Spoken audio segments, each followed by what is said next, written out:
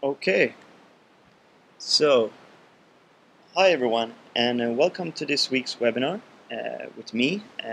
I'm Anders, and I work here at magplus Support in Stockholm. And this webinar, I'll talk about the upcoming 3.5 release that will come out during next week. We have some cool new things in the magplus InDesign plugin that I'm going to show you soon. But first, let's just go through some other news. Let's start with what's new in magplus Publish. First of all, at the moment you can build apps for iPad and Android tablets, but upon release 3.5 you will be able to build Kindle Fire apps. And we also now have the build status in magplus Publish for your build, so you can see whether or not the build failed or was successful. And we also have made several changes behind the scenes to make the site a lot faster than what it is today. And considering Android, you can now build full screen MIBs for the most common Android 7-inch and Android 10-inch tablets with our new templates that we will be releasing. And Android now supports even more features, as for example pop-ups and sharing and playlist and more. We will tell you all about this when we release next week. And iOS. We now have expanded our analytics capabilities for Localytics and Omniture, and you will have an article for you, and so you can implement this in your app later on. And we also now have the iPhone template, and the reviewer should be available in iTunes any day now. We also have two beta clients that will release their iPhone apps during next week. We will let you know when they release so that you can check them out to see what they have managed to create with our tools on the iPhone. And for the magplus InDesign plugin, we have this. First of all, we divided the plugin into multiple panels to make it a little bit cleaner, and we also have multi-device export and PDF block export. But this is better to show you in real time. So let's go out of this and let's go into the plugin instead. First of all, the 3.5 version of the plugin is installed the same way as the old versions were installed. So before installing, just go into your Adobe InDesign folder, and you have the plugins folder there, and make sure to remove the old magplus folder that was in there before you start you install the new version of the plugin. And after installation, you will, as usual, find a magplus folder in your applications folder. And inside that folder, you will be able to find the magplus templates. And as you can see, we now have the Android tablet 1280 x 800, which is basically full screen MIBs for 10-inch and 7-inch Android tablets, the most common sizes. And we also have Apple iPad, Apple iPad Retina, Apple iPhone now, and Kindle Fire. So let's go into InDesign. Close this. Here's InDesign. As I said, we now have multiple panels of the plugin in InDesign.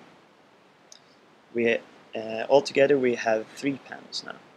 First of all, we have the magplus settings panel. This is basically for your main settings of your when you're creating with magplus. So you still have the push address, and you also have the settings for Photoshop, and basically the settings that you only make you don't make that often.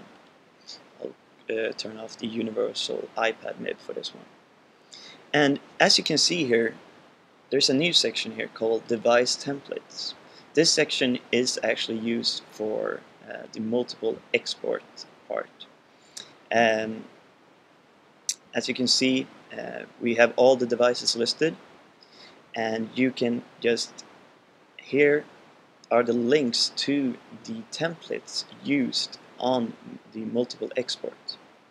But I will go through this a little bit in depth soon. And the next panel we have in the plugin is the magplus vertical plugin. Basically all the settings that is for this specific vertical that you're working on. And these are the settings you probably just make for each vertical. For example, the ID and the name of the vertical. And last but not least, we have the magplus object panel. We decided that this is the panel that you use the most, and we want it to be the smallest one. And here you can see that you make all the settings for the objects here. And as you can see, it's the regular object panel that was in the old plugin, but now it has it separate. But you can still move it in and place it underneath like this, or place it like this and have them all under the same. So it's easier to hide away the plugin when you're not using it. So, multiple export.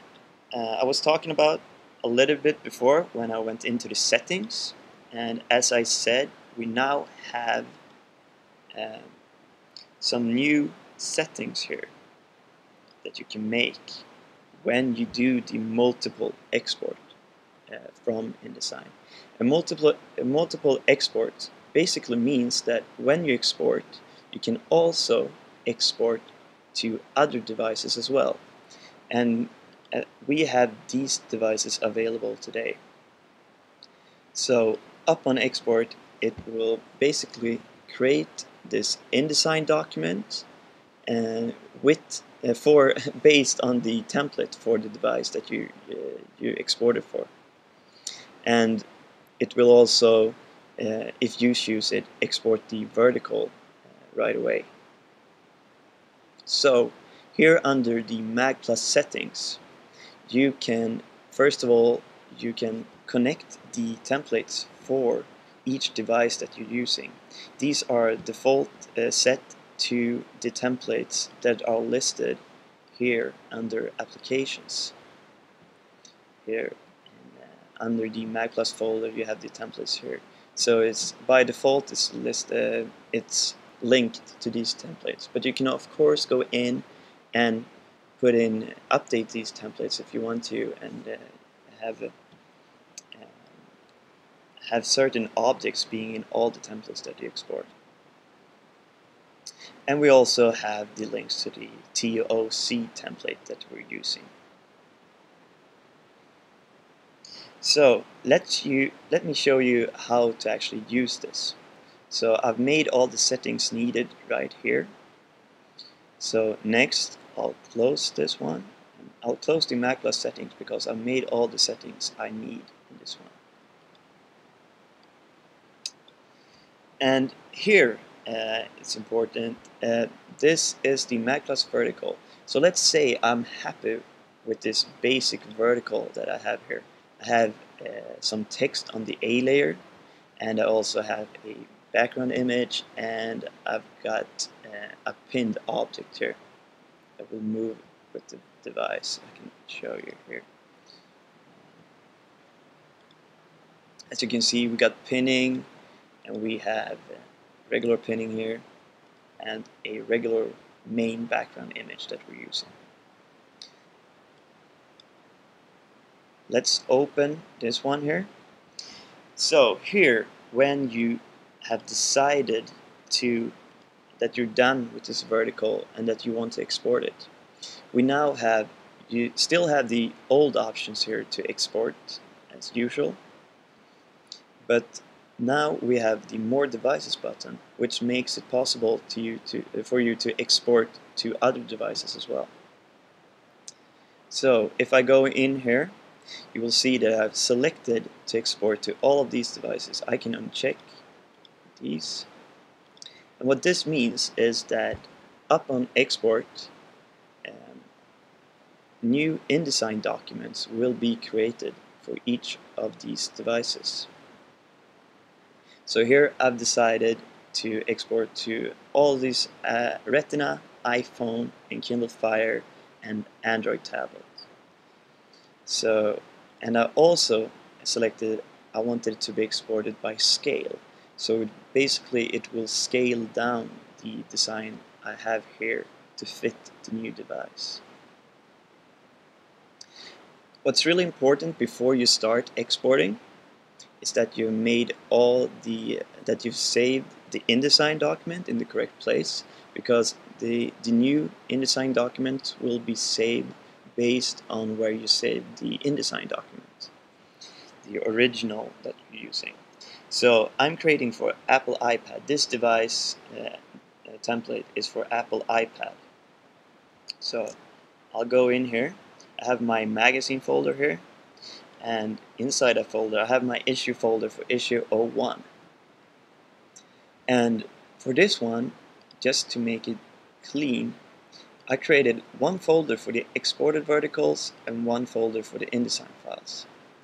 And let's go into the InDesign files folder, and here I created a folder for my Apple iPad. The reason for why I've saved it like this is because I've saved my Apple iPad, all my InDesign documents for the Apple iPad I will save in this folder.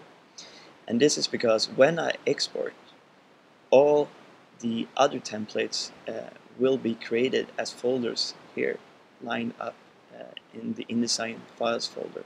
So it jumps up one level and creates the folders. So I'll save the InDesign file here. I'll replace it. And next step I need to make is where to actually save my exported verticals. So I'll go in here to where I, as usual, select my issue folder, and I want it to be in my issue folder, magazine folder, and here I have my exported verticals folder, and I create a folder here called Apple iPad that I want to save my verticals for this specific document. And what will happen is that the plugin will create folders outside here when it exports for the other devices as well. So let's just choose that one. So first, let's do an export of the InDesign files. As you can see, the plugin now starts to actually what it's doing is that it's creating the InDesign files and scaling all the objects down to the correct size for the device that you're using.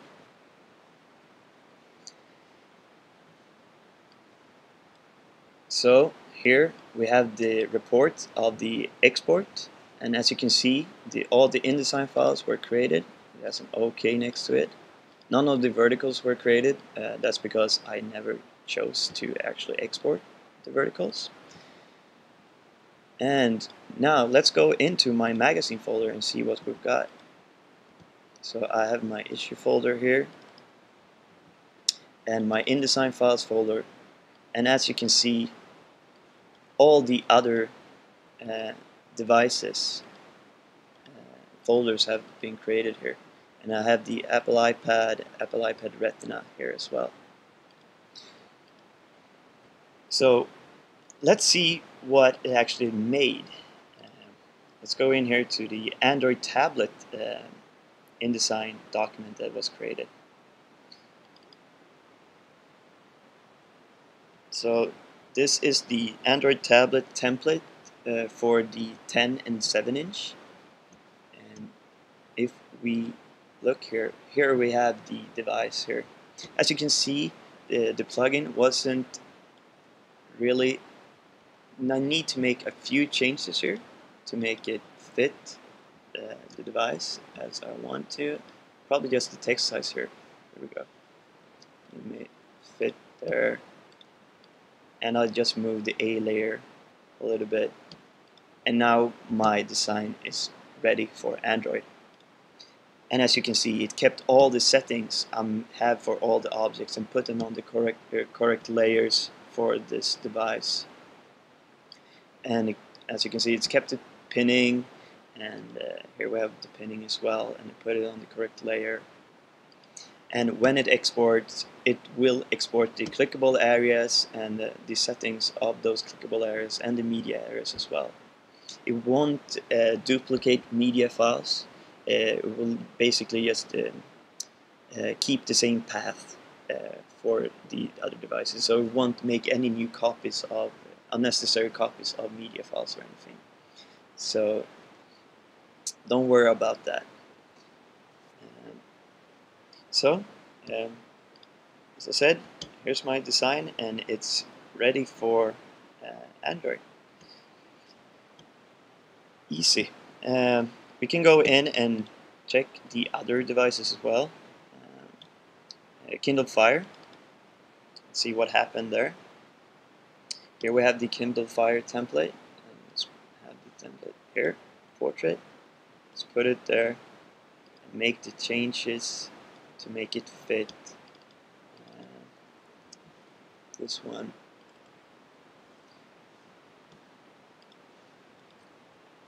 So this basically means that it will simplify the process of exporting to other devices.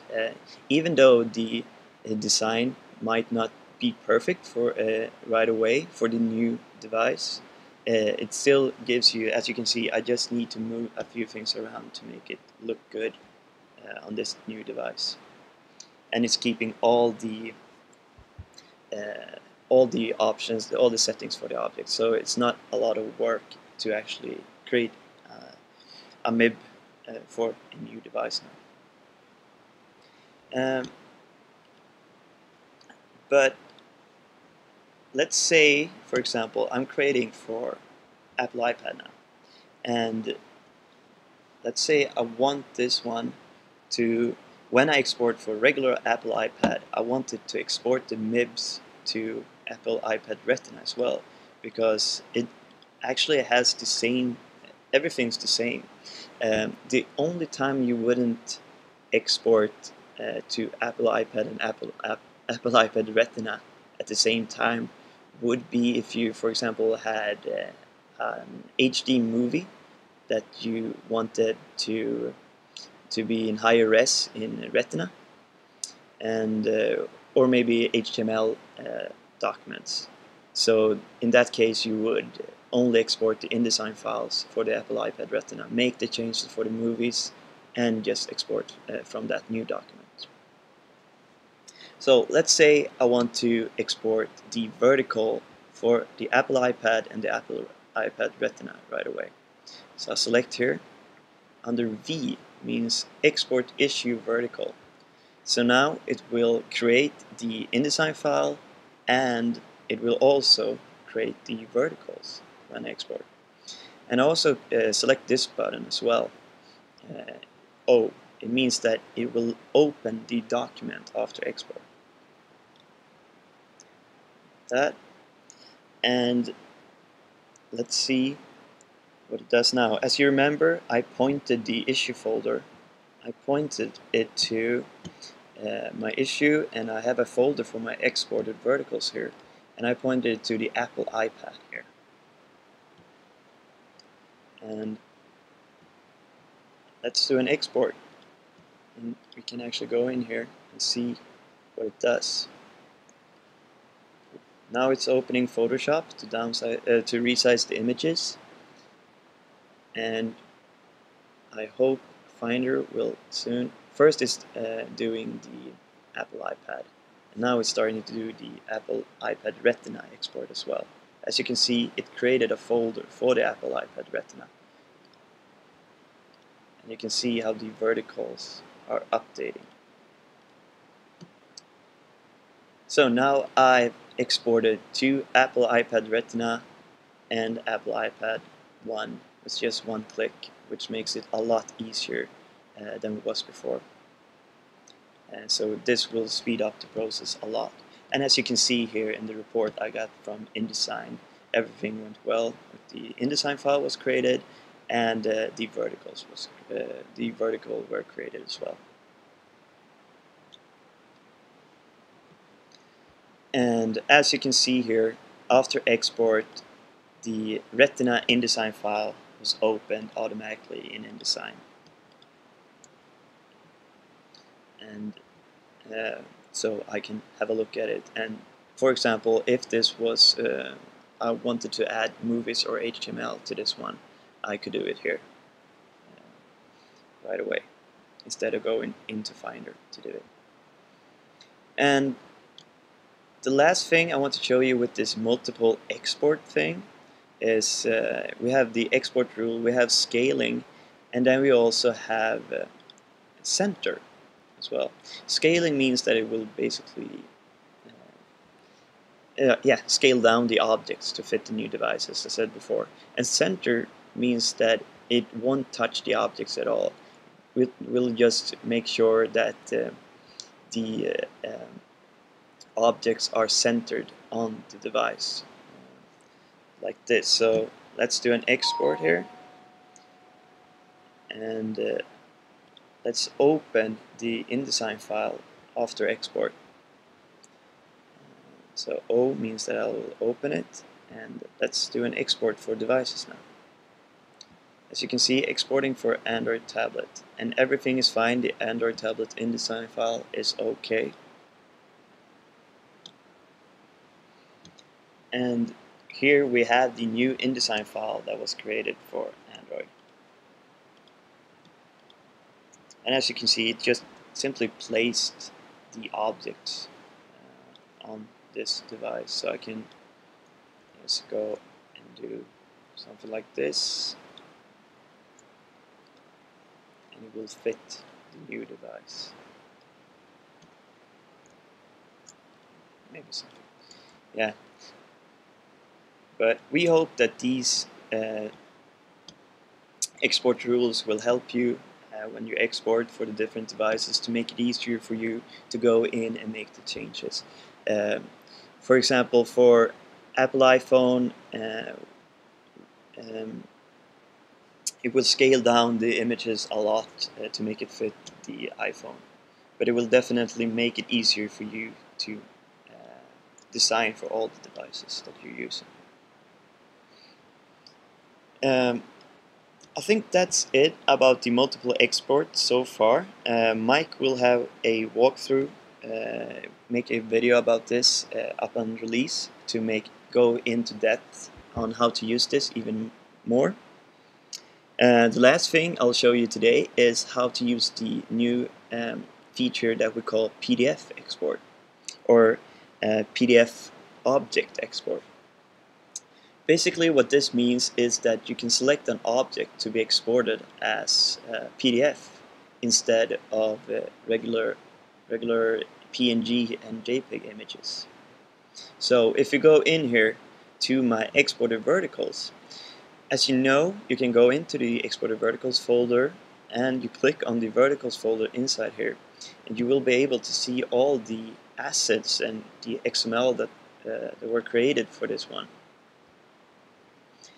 As you can see, the main background image, the main background layer, B layer, it's created as a JPEG image, and we all have all these PNG images here on the other layers.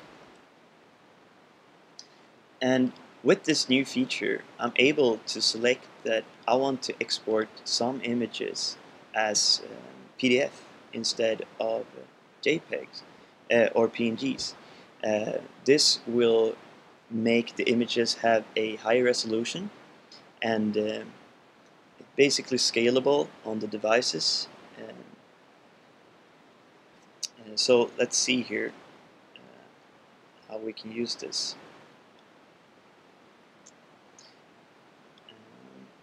I'm actually going to, I think I'll put in let's start off with open a new document here. So I'll go into applications and select my template here.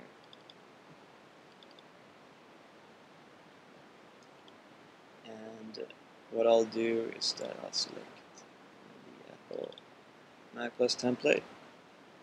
And also what's new with the plugin that I haven't told you is that we have noticed that some clients sometimes use the wrong device settings here for each template.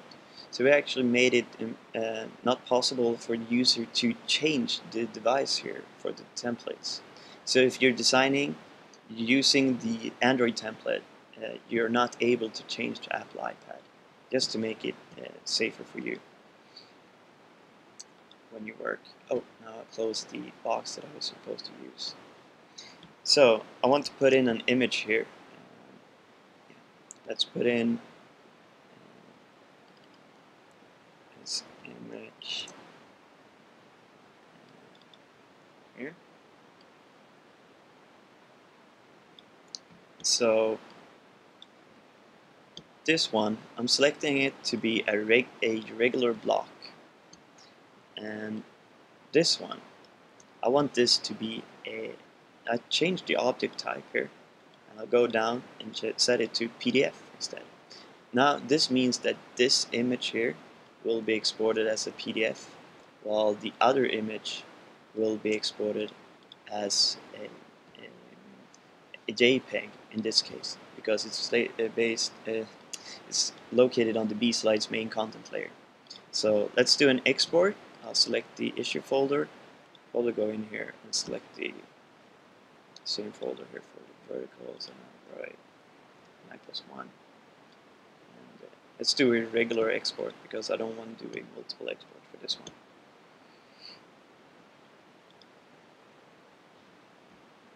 Here's my folder being created, and if we look at the assets, you can see here we have the JPEG image, and we also have the PDF image, which is a lot bigger with a higher resolution, and it will look better on the device itself.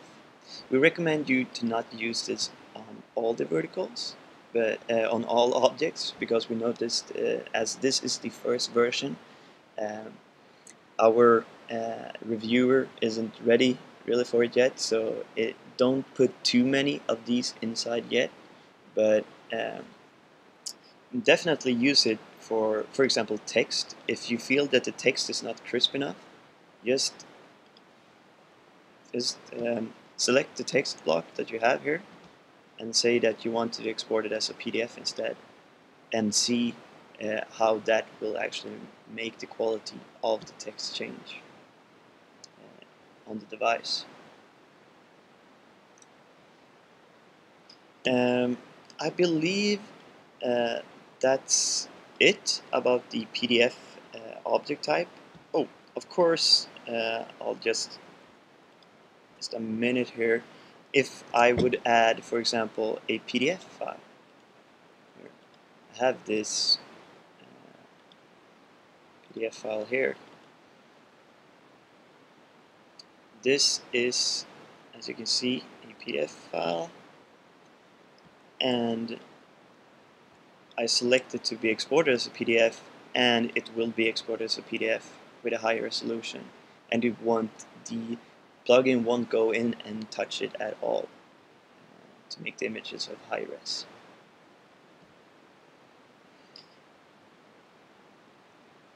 As I said, I believe this is it for this webinar. We will soon come out with the release notes for 3.5, and you will get much more information there, and we will point you to some articles on how to use these new features that we have, and we will also create some videos for you to look at. And if you have any questions concerning this, you can always go to our support forum at support.magplus.com, where we will be happy to answer your questions. And yeah, just let me know if you have any questions there. and I'll answer them as soon as possible, or we will answer them as soon as possible. Okay, thank you, and have a good day, everyone.